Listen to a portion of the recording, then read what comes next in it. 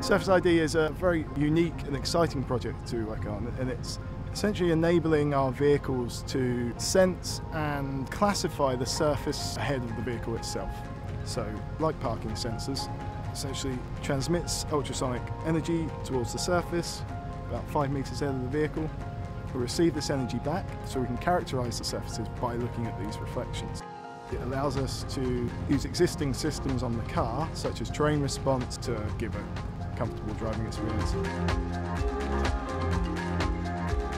Terrain-based speed adaptation is a feature that will minimize driver workload and improve driver comfort, so especially in off-road conditions where you'd like to not be so worried about how to manage the speed of the vehicle. The technology works on all types of terrains because it analyzes the terrain topography. So when you have a hill ahead of the vehicle, it will slow down, it will try to look for crests, ditches, it will analyze as well the surface roughness, and then based on that will adapt the speed.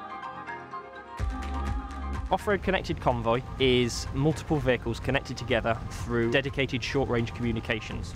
That enables us to connect multiple vehicles together, which then share information. So they can pass things backwards and forwards, such as the speed, the road's blocked in front, or there is water ahead. You can drop a pin and that will then flag up to other people passing through that area. Each coloured dot represents someone from the convoy.